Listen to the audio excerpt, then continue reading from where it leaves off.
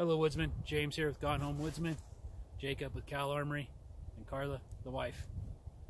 Today we're going to be talking about these epic Venison sea salt pepper bars. They're grain-free, made with 100% grass-fed venison, and give you guys a close-up on that. We're each going to open one of these. Well, we're going to open one up, third it, and see what we think. But these things are good because they're low on carbs. They got like 2 total carbs. The sodium's about 390 milligrams of sodium, so not too bad. We got 12 of them for right around 20 bucks off of Amazon. We're going to try these things out and see how they are. So here we go. I'm going to open one up and show them the package.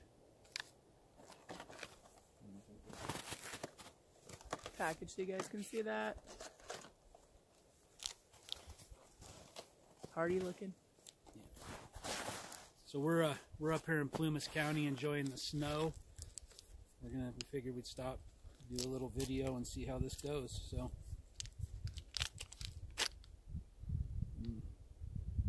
Smells good. Always take care of your trash. Yeah, pack it in, pack it out. Pack it in, pack it out. Thank you. All right. Cheers. Yeah. We're Really good. It is good. I like that too. That was good. Really good. James, what do you think?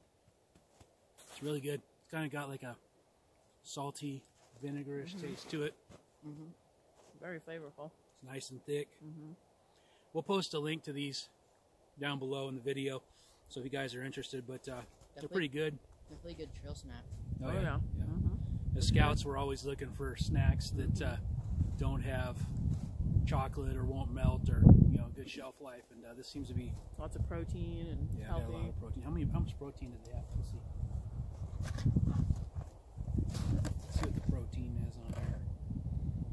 You got 80 calories, 30 from fat. Protein, 12 grams of protein per bar. That's pretty good. Not bad. So these are, and I think they make a couple different types of these. I want to say that there was like a chicken style that a lot of guys liked, but we decided to go with the venison. So we just thought we'd share it with you guys, take the time while we were out here, and introduce you to the family. But keep an eye out. I'm going to do a video on this wool anorak from the Wandering Parson, but we'll talk a little bit more about that. And then we got several videos we're going to start trying to release probably once a week. So every Friday we're going to try. That's going to be the goal. We might have to augment that a little bit, but we'll see how it goes. You guys remember, like, share, subscribe, hit the notification bell, and share with your friends, please. And remember, taxation is theft. See you on the next one.